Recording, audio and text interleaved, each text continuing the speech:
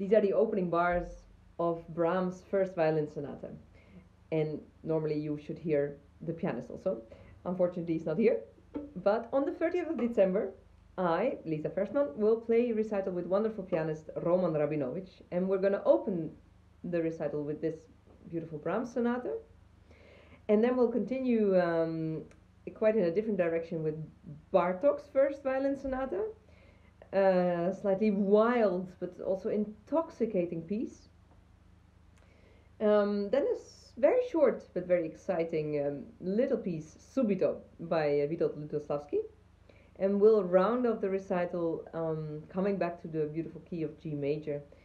But then the last Beethoven sonata, number 10, which is the kindest and warmest and I would say also deepest of all Beethoven violin sonatas. So I hope very much you will join us. This is December 30th at the Wigmore Hall in London. See you there.